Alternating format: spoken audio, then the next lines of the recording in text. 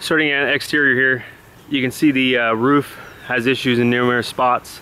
Some bowing in the shingles. This is a 2-car garage.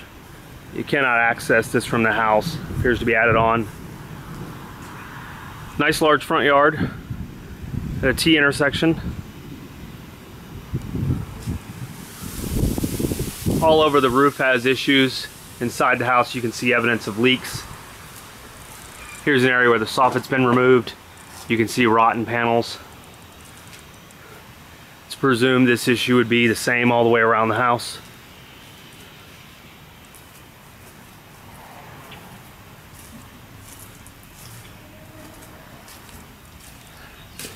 Large, newer outside HVAC unit.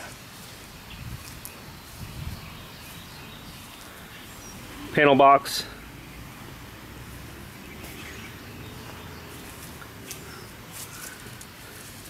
And large, spacious fence yard where he did a tour of the back where the garage apartment was.